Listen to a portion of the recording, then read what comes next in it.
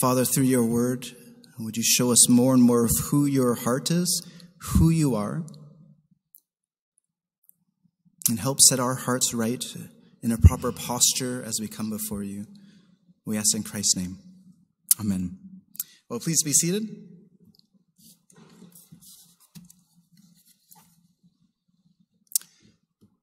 I wonder, what do we look for in other people? I think this is an interesting question that I can think about way back when I was younger in grade school. This might be a question. What do you look for in your friends? What sort of qualities do you like? Often when you're younger, this is often used in a romantic way too. Or what do you hope to find in a girlfriend or a boyfriend? Well, I want someone tall and handsome, or someone's funny, or all these different things. And we may have our internal lists of what we look for in another person. And it's always an interesting question, and I find as I get older, I will look back and realize, who were my closest friends? Who were the people close to me? And often I do notice common traits. And sometimes they match what I thought, maybe in my teen years, and some of them surprise me too. Perhaps I'm actually drawn to these kinds of people without even knowing that. And perhaps for you, as you reflect on who are the people that you can feel a common spirit with, who do you feel a kinship with, who are you drawn to, attracted, whether both in a friendship or romantic way, that we may have certain traits that we actually hope for and look for in other people. And it is a great question actually to ask. I think it teaches us something about ourselves. But here, as we come on Sunday here to hear from God's word, we've been thinking about, and I showed this picture last time, God, who is he? And my question is, what does God look for in us? If we have our own eternal lists, which we may be aware of or may not be aware of, what about God? What does he look for in other personalities and people as he scans and sees all of us on earth living out our lives? And I think this parable is a little bit about that. So we're going to be looking at this in Luke 18. Who is God? What God looks for in us. And I've been enjoying looking at these parables. In this section of Luke, as you can see in these last weeks and sermons, the passage is often very, very short. And Jesus will masterfully speak a parable in sometimes just 2 or 3 sentences. And I find to great effect. And each of these little parables is worth our time and attention to say, what is Jesus saying here? And what kind of effect would it have had on his listeners at the time? So let's reread it again, and then we're going to slow down through it. And here, again, this, as I showed the children, would be imagining Jesus sitting with people and using everyday stories. And it's a little hard. It's not like Jesus printed out or had a projector then.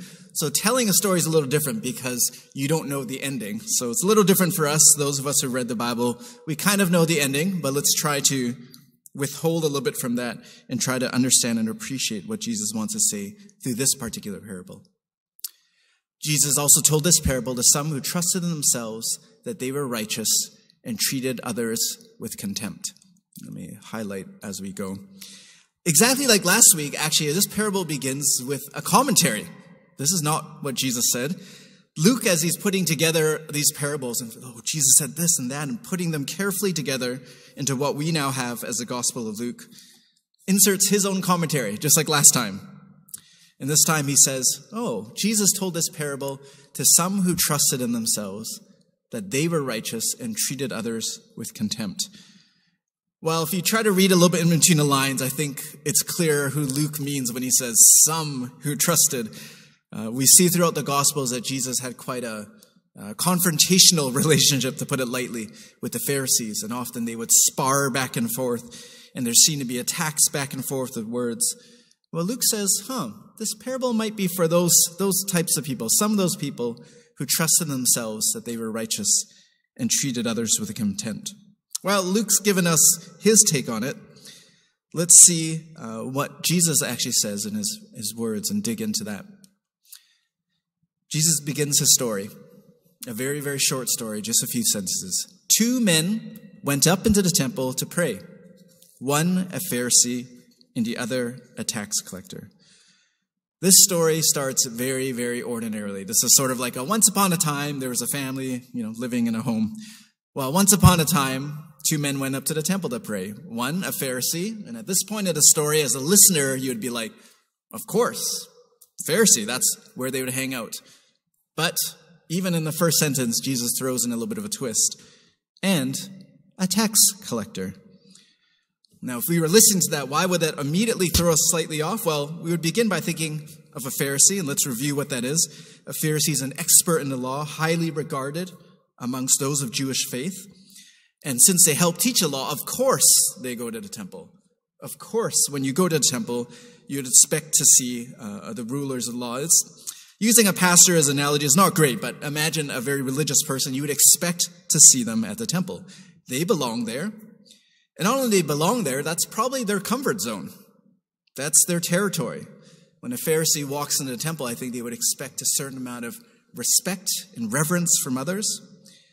And depending on this type of personality, the Pharisee, that might be their pride and joy. I value going to this daily.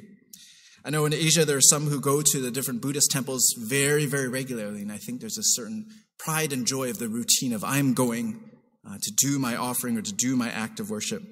Well, this Pharisee is doing that, and there's nothing out of the ordinary for us as a listener until Jesus says the second man is a tax collector. Well, if a Pharisee is a highly regarded person, then we ought to remind ourselves that a tax collector is the lowest honor. We don't expect the tax collector to go to the temple. And in fact, there's a sense for the listeners, how dare the tax collector show his face there? And why would this be such a low honor? It's because tax collectors were seen as those who betrayed their own people. In Old Testament law, when Jewish people dealt with one another, let's suppose you have a friend and they are in great need and they need to borrow $10,000 for you, and you happen to have the ability to help that person. When you charge or give that $10,000 as a loan, God instructed Jewish people, don't charge interest, don't take advantage of your fellow Jewish person.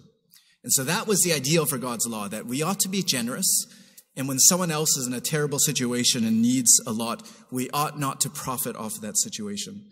And so that's God's ideal. What was a tax collector seen at that time? And quite common, it's hard to know how much is stereotype or how much was common, but tax collectors acted on behalf of the Roman Empire.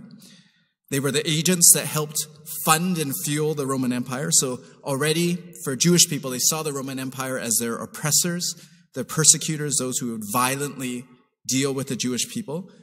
So how dare some of our own people kind of work for the other side? And it does seem that often there is a practice where tax collectors would take bribes or overcharge their people. So instead of the generous Jewish person lending $10,000 without interest, if you were a corrupt tax collector, you might see, oh, I see Joe owes $10,000. Well, he can't see what I have written here. I got some Roman guards beside me. If I say, Joe, you actually owe $15,000, by the way, what's Joe going to say? Not much, he can say. And so several of the tax collectors are seen as very wealthy and often having achieved their money through very dishonest means. So if you imagine what was seen as the ideal relationship between fellow Jews in times of need, and now under the Roman Empire, a tax collector who would betray his own people, take advantage of people, and perhaps his nice, wealthy home and his nice, wealthy clothes were actually acquired through persecuting and corruption of his own fellow people. So this is going to be good. Jesus has set this up. Who you expect, the Pharisee has gone to the temple, and who you don't think should even show his face has shown up.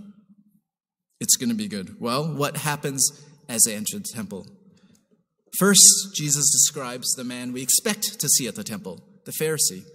And the Pharisee there stands by himself and listen to his prayer. God, I thank you that I am not like other men, extortioners, unjust, adulterers, or even like this tax collector. I fast twice a day. I give tithes of all that I get. Well, I think Jesus sets up a sort of a humorous situation. I don't imagine anyone would actually pray these words in this way. But what he shows of the Pharisee's prayer is someone of great pride and has contempt, which Luke kind of told us. This is what the parable is a bit about. That as a Pharisee comes, he's quite pleased with himself. And he, maybe out of the corner of his eye, sees a tax collector and thinks, oh, this garbage is here. Well, good thing I'm here, and good thing I'm unlike this garbage. And God, thank you that I am this way. I am a great, wonderful gift to you, I'm sure, God. It is quite an interesting prayer, and I hope none of us have actually prayed words like these. But he goes on to actually say, well, he lists different sins and says, well, I don't do this, I don't do this, I don't do this. And then he lists the things that a good Jewish person ought to do, and he says, yes, I fast twice a week. I'm quite aware of that. I give a tithe of everything I get. And he lists his acts of righteousness as well. And so it's sort of an uncomfortable thing to listen to, because you're like, well, yeah, it is good that he tithes. It is good that he fasts. Well, I think where all the listeners feel very uncomfortable to think, what kind of prayer is this person praying to God to say that's such pride and such a bloated sense of self? And so we're a little unsure what to do, because this person ought to be a person of honor. Well, then it goes into the second man, and Jesus says, but the tax collector, in a great contrast, standing far off, would not even lift up his eyes to heaven, but beat his breast, saying, God, be merciful to me, a sinner. The second man has a very short prayer.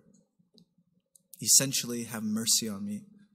And as he approaches God, he recognizes his own place, and he refers to himself as a sinner, a recognition of the wrongs he has done in his life. There are many people who tried to draw it. I showed one for the children's. This is another one I found just kind of on Google image search, imagining someone who's standing up very proudly in a temple for all who can see. Perhaps someone who's a little farther off, probably very likely on his knees when I think about the words he speaks. It's such a different posture. And so once again, let's put ourselves in the shoes of listeners when we hear, a tax collector showing up at the temple. That's going to make us feel uncomfortable. But then we see this tax collector pray in this heartfelt way in humility before God. And so I think Jesus' parable, like many of his parables, masterfully does something in just a few sentences. Sets up something we expect, something we don't expect. A Pharisee going to the temple, we expect. A tax collector, we don't expect. A Pharisee ought to have a wonderful prayer before God. He ends up having a terrible, proud, disgusting type of prayer. And a tax collector, who we would normally be disgusted with, ends up having this humble heart before God. What are we supposed to do with that? Well, Jesus continues, and he has a bit of a conclusion that we'll reflect on. Jesus says, I tell you, this man, that is the tax collector, went down to his house justified rather than the other. Now, by justified, we mean in a sense of his heart was acceptable before God. He was actually the one in good relationship with God. Not the Pharisee with all the education, the prestige, all his acts of righteousness, all his avoidance of wrong things. Jesus actually lifts up and says the protagonist in this story is the one you're disgusted with. The one you would have been like, why is this person going to the temple? And I hope this person doesn't come sit beside me at the temple either.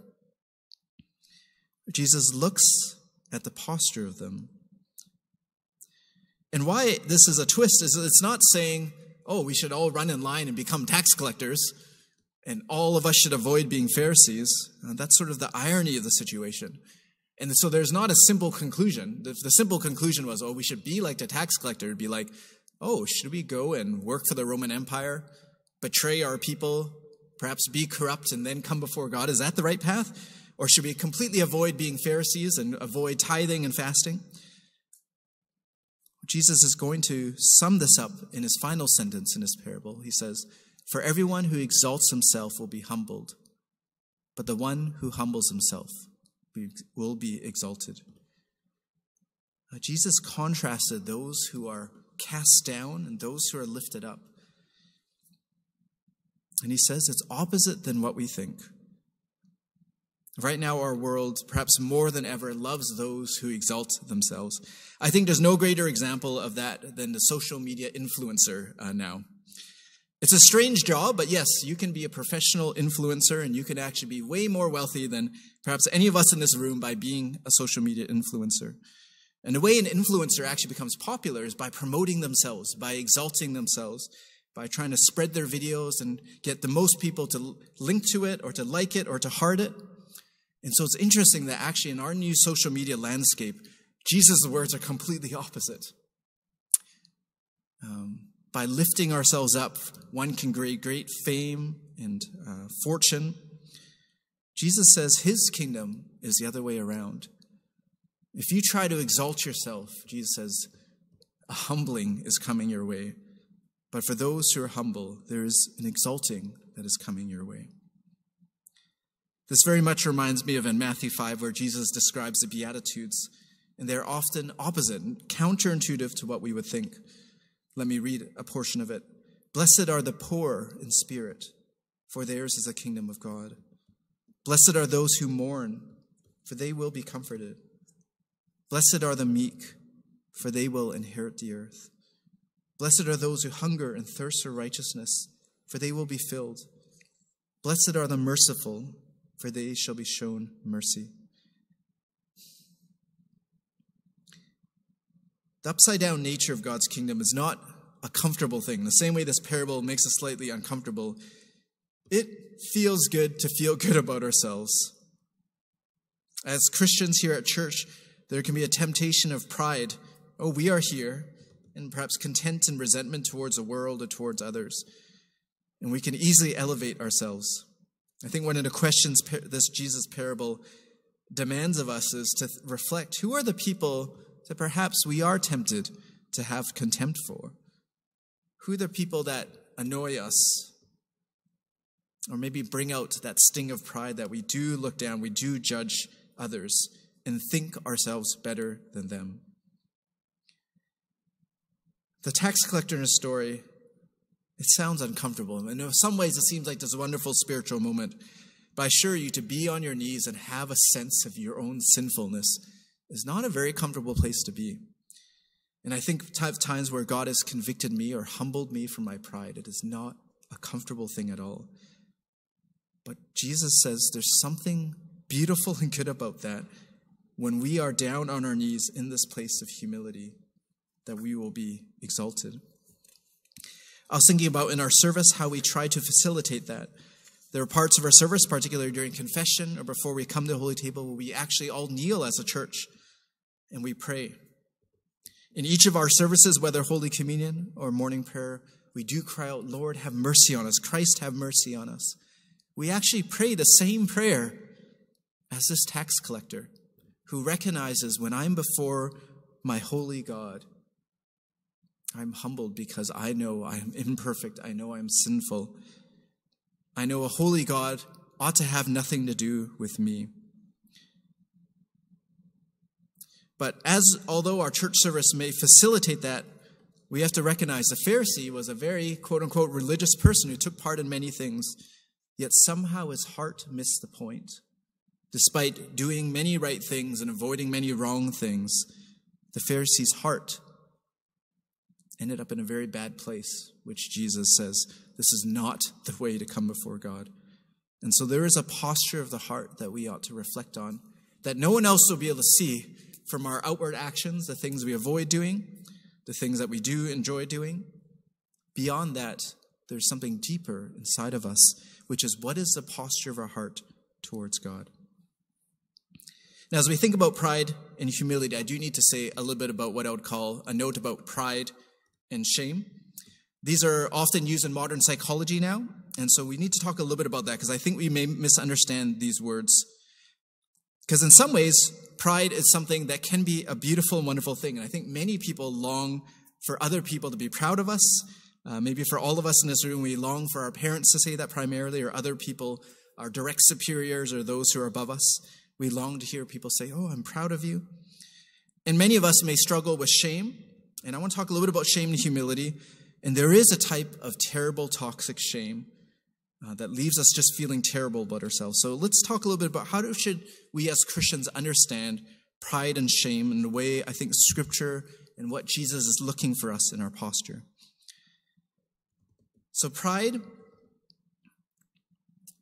there is something to be proud of, that you are made in the image of God.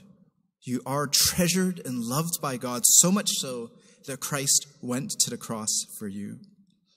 So there is a type of healthy pride, and some of the ways I think we can tell the difference is the wrong kind of pride, which we see in the Pharisee, always takes us away from God.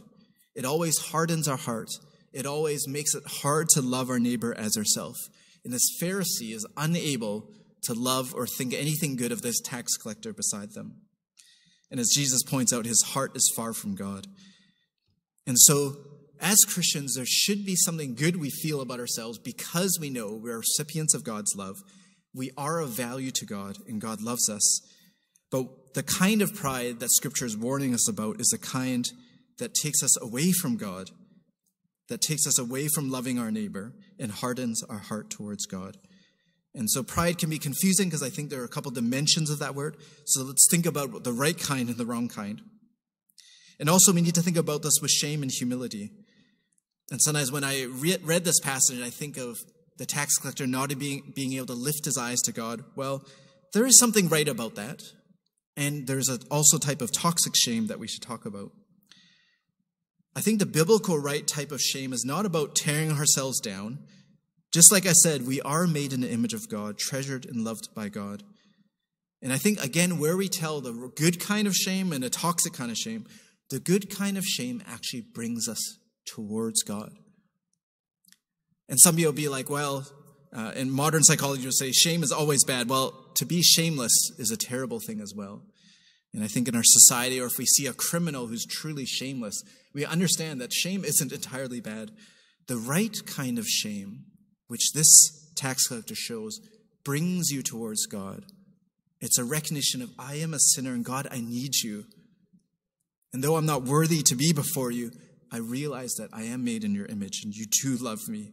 And Jesus, you went to the cross for me. The toxic kind of shame leads us far from God.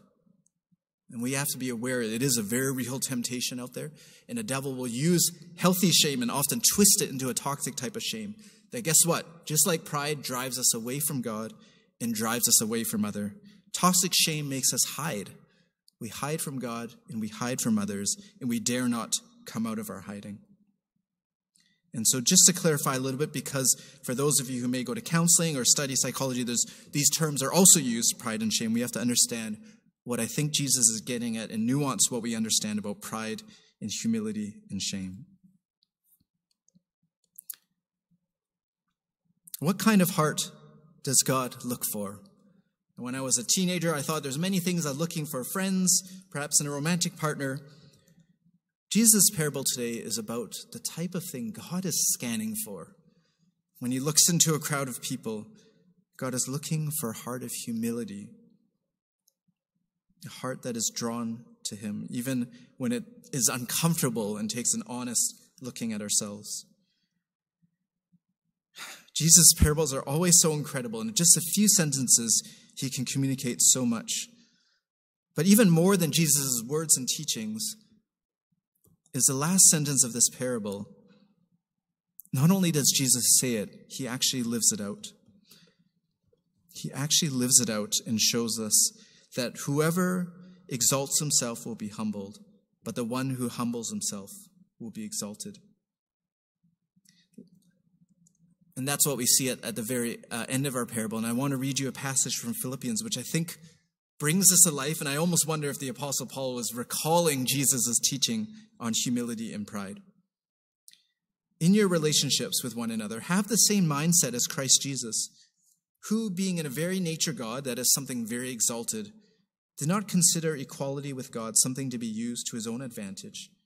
Rather, he made himself nothing by taking the very nature of a servant, being made in human likeness, and being found in appearance as a man. He humbled himself by being obedient to death, even death on a cross. Do you hear what Jesus said? Those who humble themselves. When Jesus came to us, he humbled himself. And Philippians continues onward. Therefore, God exalted Jesus to the highest place and gave him the name that is above every name, that the name of Jesus every knee shall bow, in heaven and on earth and under the earth, and every tongue acknowledge that Jesus Christ is Lord, to the glory of God the Father. Jesus, who was humbled, God now lifted up as he went to the grave for us. Philippians here captures the essence and meat of Jesus' parable. Jesus did the dirtiest job of them all, going to the cross to pay for our sin, to pay the price of death. But the Father's heart, what does the Father look for? A heart of humility and servanthood, and has now exalted him. Brothers and sisters, where are you being humbled? It's not a comfortable place to be. We may be humbled in our personal lives. Churches around the world, including ours, COVID hit us badly. It is a humbling time to be a Christian in the church, in our society. And sometimes our places of humility, they may last years. We may not even see where the end of it is. But hear these words of Jesus. Those who humble themselves will be exalted. This tax collector who dared not lift his head. You can imagine when you feel very badly about something, how you don't even want to look someone in the eyes. Well, one day God, the Father, will lift his head. And that is the gospel message for you and I, that amidst our humility, hopelessness, or even when we face death, that God is the lifter of our head, our Lord and Savior. And in humility, the seeds of God's true kingdom are sown, and his blessing and life will come. Jesus shows us this. He walks the path, and he gives himself to us. His body is broken for us in humility. His blood is shed for you and I in humility. But now take heart. This Jesus now reigns on high at the right hand of the Father. Amen.